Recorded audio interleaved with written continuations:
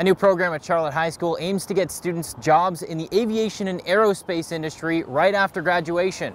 I'm Fox 4 Charlotte County Community Correspondent Alex Orenchuk, and part of the program involves building an airplane hangar right here on the CHS campus. The programs will allow high school students to graduate with certifications in either aviation assembly and fabrication or avionics. This vision of relevance and partnership will help elevate Charlotte County to be a leading force in aviation and aerospace education. Dr. Brian Granstra, Director of Careers and Technical Education for the school board, said the certification can take up to 3 years to earn, but will immediately allow students to get a high-paying, in-demand job. So many of our students, when they graduate high school, they'll have opportunities to earn up to 65 grand a year or more, depending on which field they do. In addition, they can get up to 12 college credits through passing these industry certification exams. Students can start enrolling in the new programs next school year with the hope that the program's hangar will be built by the 2025-2026 school year. The vision is that having a trained workforce will bring aviation and aerospace companies to Charlotte County. Hopefully, the program will create a pipeline